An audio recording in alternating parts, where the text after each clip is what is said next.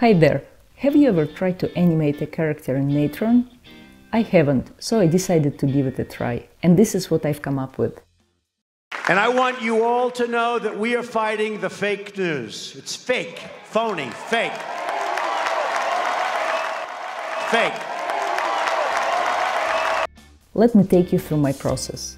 First of all, I created my vector character in Illustrator.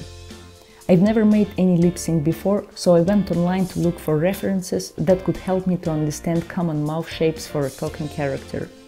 There are tons of images on Google, and I've picked up those references that were closer to my simplistic character style.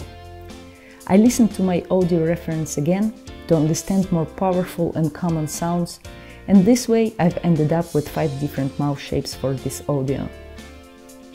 I prepared my assets in PNG format so that it would be easier for me to animate in Natron. After I've connected all the elements with merge nodes, I was ready to animate the lips.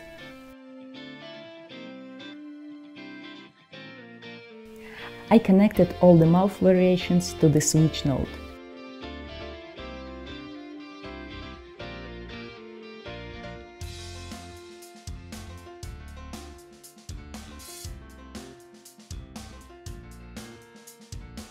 It has various inputs, and by animating which input is active at the moment, I could change the shape of the mouth. I went through the video reference again, trying to mark frames where the mouth shape of the speaker was changing more drastically. I made notes on the paper indicating which sounds appear in which frames. If you know a better way to analyze audio while working in Natron, let me know in the comments to this video. It would be interesting for me to know. Anyways, since this animation is pretty simplified, that was enough for me. I also created some variations for the eyes and used the same technique to animate them changing. I picked the most aggressive frames where the mouth was the most open and added some emotion to the character. In the end, I also added a few keyframes to animate the position of the head for the same reason, just to amplify the emotion. I exported the video and joined it with audio in another video editing software. If you don't have any, I can recommend you some free options. For instance, Kdenlive or DaVinci Resolve. After watching the first export, I spotted a few mistakes and came back to Natron to improve the timing.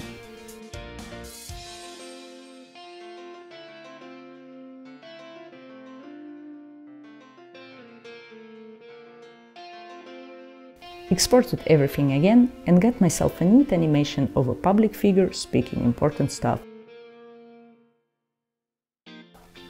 If you want to play around with the project and try to repeat the animation yourself, download all the necessary files by the link in the description to this video.